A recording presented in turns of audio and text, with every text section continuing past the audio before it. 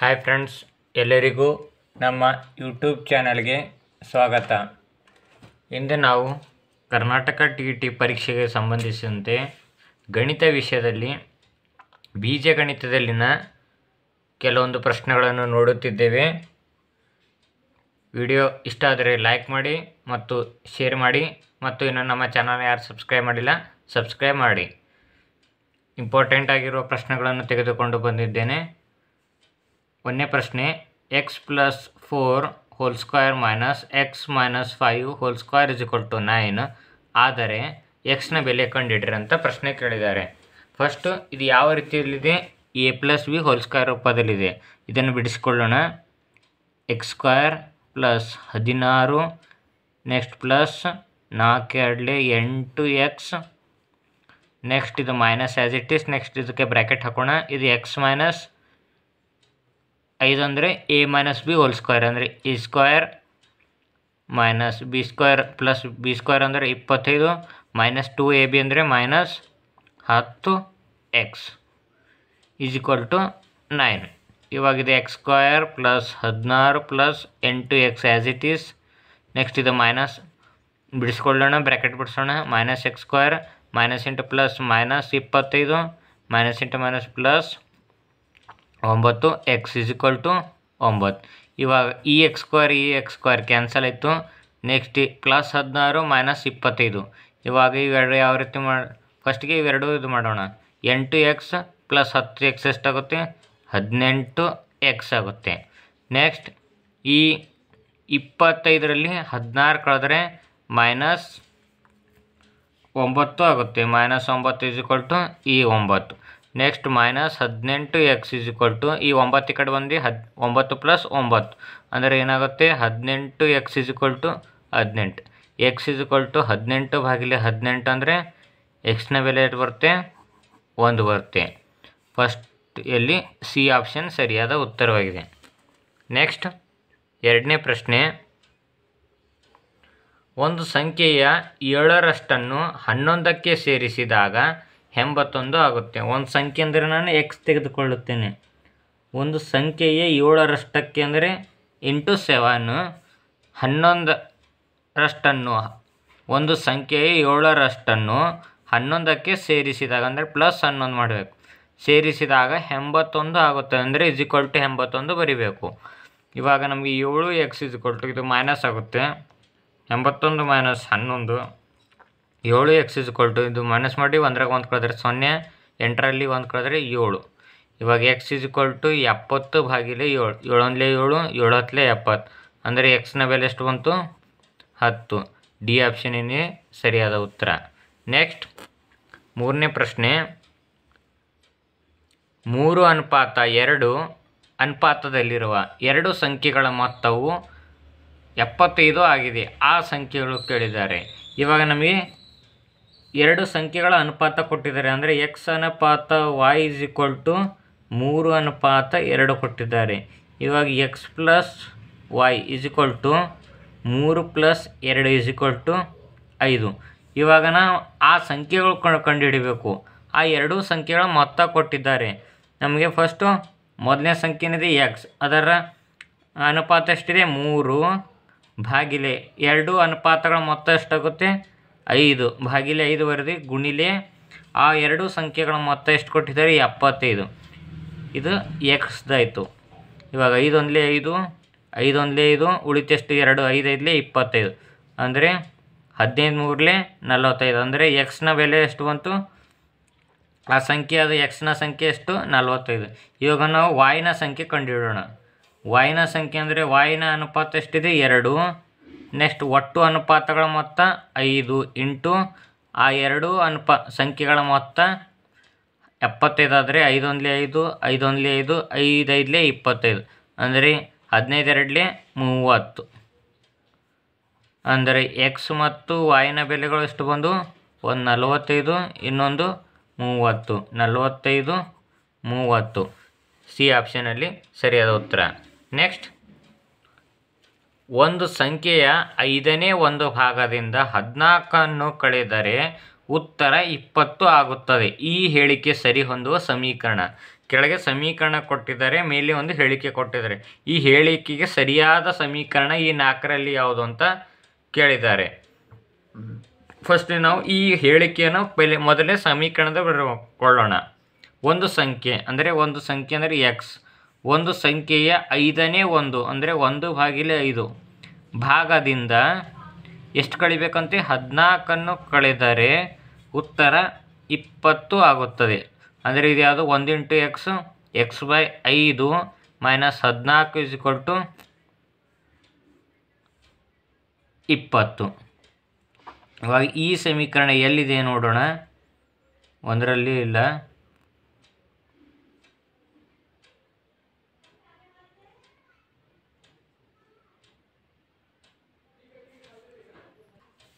ಸಾರಿ, ಇದು 15 ಬರಬಾರ್ದು, 5 ಬರಬೇಕು. ಇಲ್ಲಿ ಕೂಡ 5 ಬರಬೇಕು.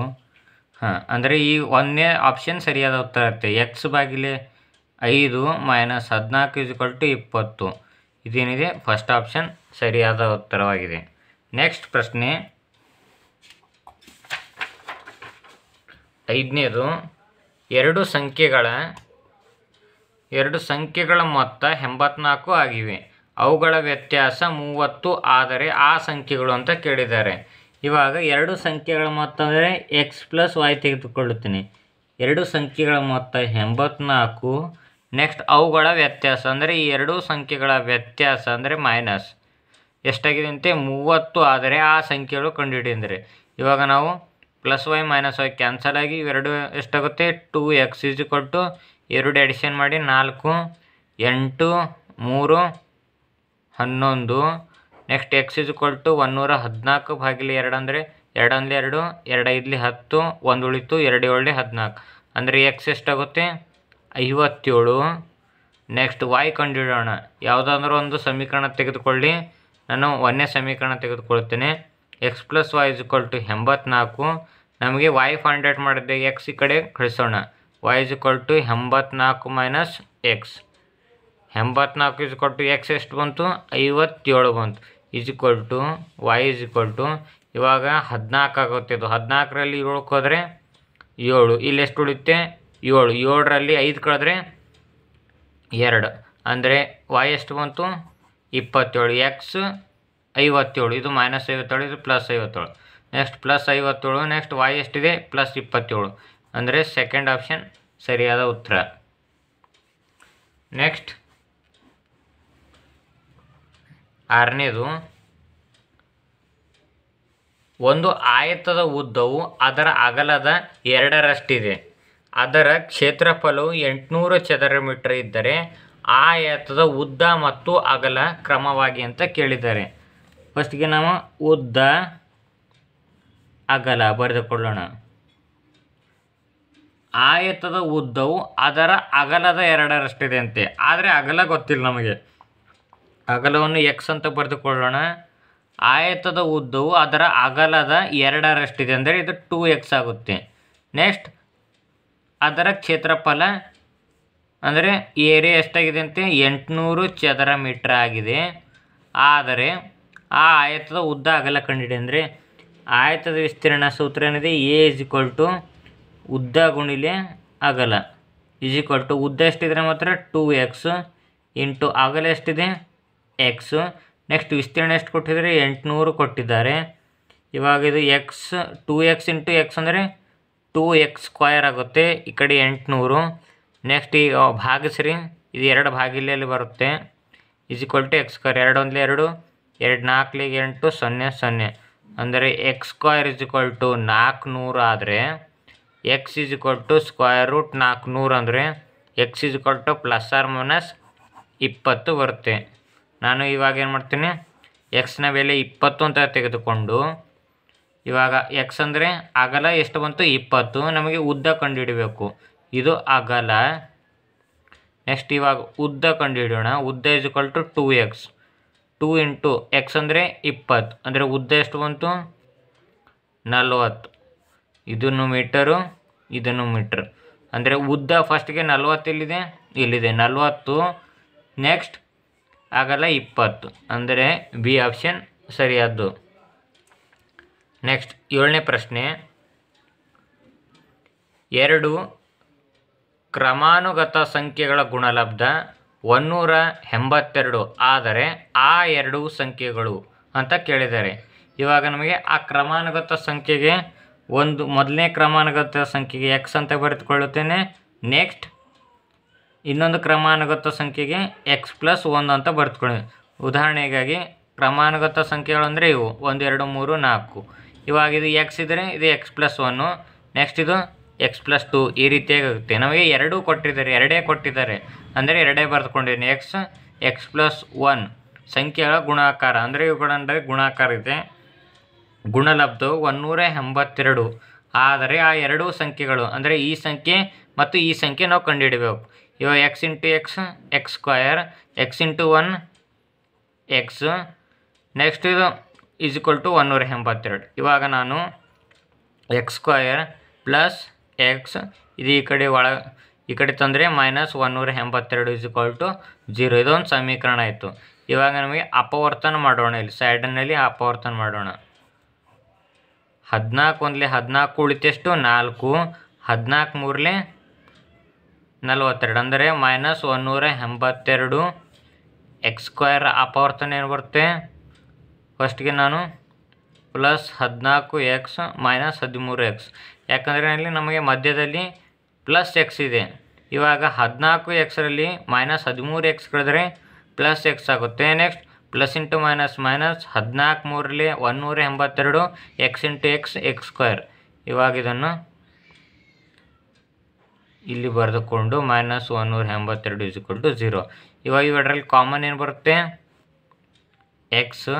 ಎಕ್ಸ್ ಪ್ಲಸ್ 14, ನೆಕ್ಸ್ಟ್ ಕಾಮನು 13, ಮೈನಸ್ 13 ತೆಗೆದುಕೊಂಡ್ರೆ ಇಲ್ಲಿ ಎಕ್ಸ್ ಉಳಿತು. Minus into minus plus 13 14 182 is equal to 0. ಇವಾಗ ನನಗೆ X plus 14 is equal to 0, X minus 14 is equal to 0. ಇವಾಗ X is equal to minus 14, X is equal to plus 13. ಇವಾಗ ಇದು minus ಬಂದಿದ್ದ answer ತೆಗೆದುಕೊಳ್ಳಬಾರ್ದು, plus ಬಂದಿದ್ದು ತೆಗೆದುಕೊಳ್ಳಬೇಕು. ಅಂದರೆ ಎಕ್ಸ್ನ ಬೆಲೆ 13. ಇವಾಗ ಮೊದಲನೇ ಕ್ರಮಾನುಗತ ಸಂಖ್ಯೆ ಯಾವುದು? 13. ನೆಕ್ಸ್ಟ್ ಎರಡನೇ ಕ್ರಮಾನುಗತ ಸಂಖ್ಯೆ 14 ಅಂದರೆ 13 ಪ್ಲಸ್ 1 14. 13 14 ಎಲ್ಲಿದೆ? ಬಿ ಆಪ್ಷನ್ನಲ್ಲಿ ಸರಿಯಾದ ಉತ್ತರವಾಗಿದೆ.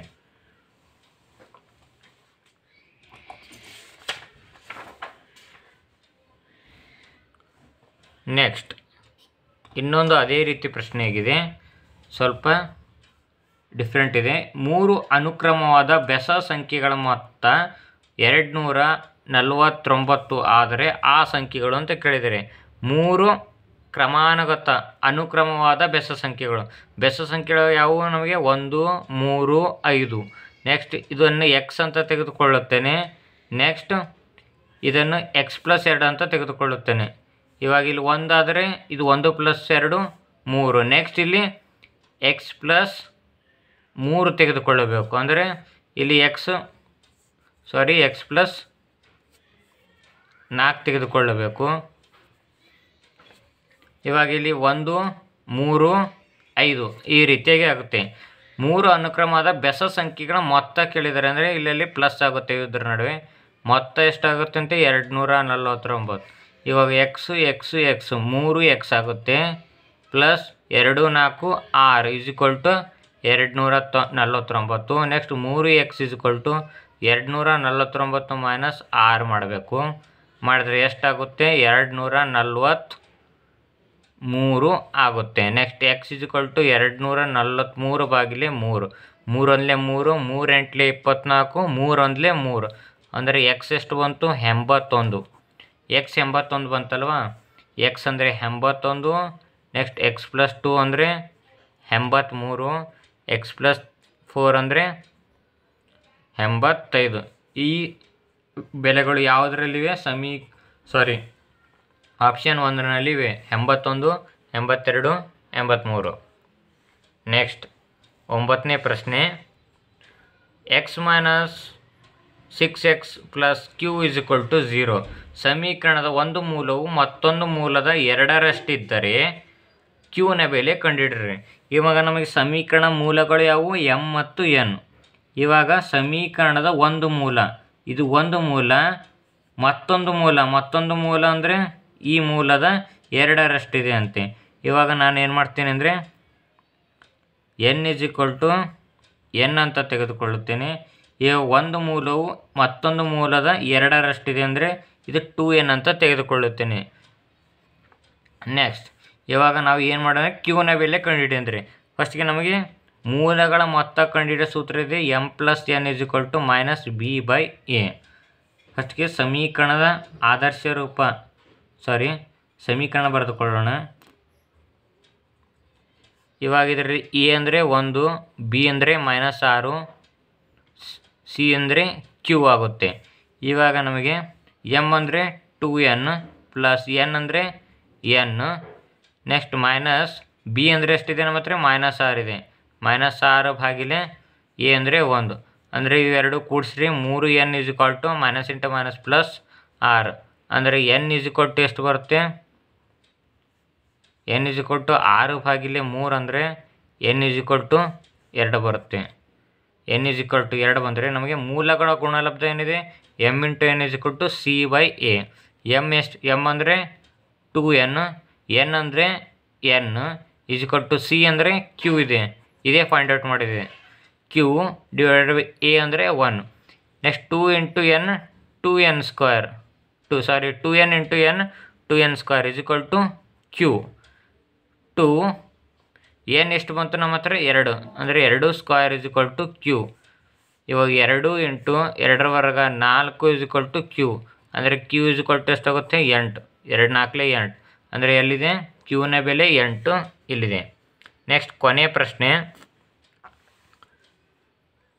2x² - 8x is equal to 0 ಸಮೀಕರಣದ ಮೂಲಗಳ ಮೊತ್ತ ಮತ್ತು ಮೂಲಗಳ ಗುಣಲಬ್ಧ ಕ್ರಮವಾಗಿ ಅಂತ ಕೇಳಿದರೆ ಫಸ್ಟಿಗೆ ನಾವು ಸಮೀಕರಣ ಬರೆದುಕೊಳ್ಳೋಣ. ಇವಾಗ ಎನ ಬೆಲೆ ಎಷ್ಟಿದೆ 2, ಬಿನ ಬೆಲೆ -8, ಸಿನ ಬೆಲೆ 0 ಆಗಿದೆ. ನಮಗೆ ಮೂಲಗಳ ಮೊತ್ತ ಕಂಡುಹಿಡಿಯಂದರೆ ಅಂದರೆ m+n is equal to -b/a. m+n is equal to B ಅಂದರೆ -8, ನೆಕ್ಸ್ಟ್ ಎ ಅಂದರೆ 2, -× -+8/2 ಅಂದರೆ ಆನ್ಸರ್ 4 ಬರುತ್ತೆ. 2 1 2 2 4 8 ಅಂದರೆ ಮೂಲಗಳ ಮೊತ್ತ 4 ಬಂತು. ಎಲ್ಲಿದೆ ಫಸ್ಟ್ ಆಪ್ಷನಲ್ಲಿ ಇದೆ, ಸೆಕೆಂಡ್ ಆಪ್ಷನಲ್ಲೂ ಇದೆ, ಥರ್ಡ್ ಆಪ್ಷನಲ್ಲೂ ಇದೆ. ಇವಾಗ ನಾವು ಏನು ಮಾಡಬೇಕು ಅಂದರೆ ಮೂಲಗಳ ಗುಣಲಬ್ಧ ಕೂಡ ಕಂಡುಹಿಡಬೇಕು. ಮೂಲಗಳ ಗುಣಲಬ್ಧ m × n is equal to c/a. ಇವಾಗ ಇಸ್ ಈಕ್ವಲ್ ಟು ಸಿ ಅಂದರೆ ಎಷ್ಟಿದೆ ನಮ್ಮ ಹತ್ರ 0 ಡಿವೈಡೆಡ್ ಬೈ ಎ ಅಂದರೆ 0 ಅಂದರೆ 0/2 ಅಂದರೆ 0 ಅಂದರೆ 4 ಮತ್ತು 0 ಯಾವ ಆಪ್ಷನಲ್ಲಿದೆ ಫಸ್ಟ್ ಆಪ್ಷನಲ್ಲಿ ಇದೆ. ಇಷ್ಟು ಇವತ್ತಿನ ವಿಡಿಯೋ ಆಗಿದೆ. ನಾಳೆ ಇನ್ನೊಂದು ವಿಡಿಯೋ ಜೊತೆ ತಮ್ಮ ಮುಂದೆ ಬರ್ತೀನಿ. ವಿಡಿಯೋ ಇಷ್ಟ ಆದರೆ ಲೈಕ್ ಮಾಡಿ, ನಿಮ್ಮ ಸ್ನೇಹಿತರಿಗೆ ಶೇರ್ ಮಾಡಿ. ಇನ್ನು ನಮ್ಮ ಚಾನಲ್ ಯಾರು ಸಬ್ಸ್ಕ್ರೈಬ್ ಮಾಡಿಲ್ಲ ಸಬ್ಸ್ಕ್ರೈಬ್ ಮಾಡಿ ಮತ್ತು ನಿಮ್ಮ ಅಭಿಪ್ರಾಯವನ್ನು ಕಮೆಂಟ್ ಮೂಲಕ ತಿಳಿಸಿ. ಧನ್ಯವಾದಗಳು.